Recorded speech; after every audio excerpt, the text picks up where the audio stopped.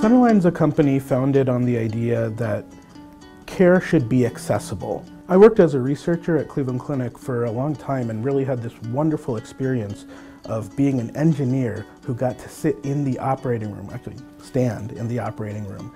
I've probably watched 1,000 of these minimally invasive vascular interventions. So I got to see up close what the challenge was. And this was true of the whole engineering team that I was part of.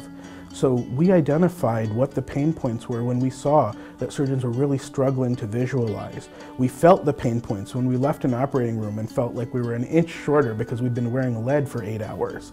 And we started to see that this was a really big problem with radiation when our mentor, who was the Cleveland Clinic's leading endovascular surgeon, developed cancer. What we've developed is a device. It fits into an OR and lets them see much more vividly in 3D from multiple viewpoints what they're working on. Ever since I was a kid, I was kind of a gearhead and a computer science geek. I never really thought I'd be lucky enough to work in medicine.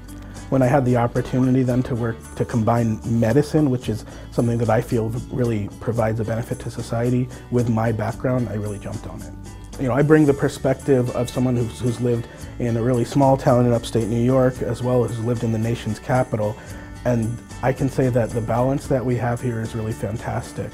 There's a combination of a lot of talent coming out of the educational institutions, a lot of access to the clinical environment, a really low cost of living as well as a really low cost of launching a new enterprise, and a lot of space in the warehouses that are being converted and recovered and used for new novel purposes. It's the perfect mix.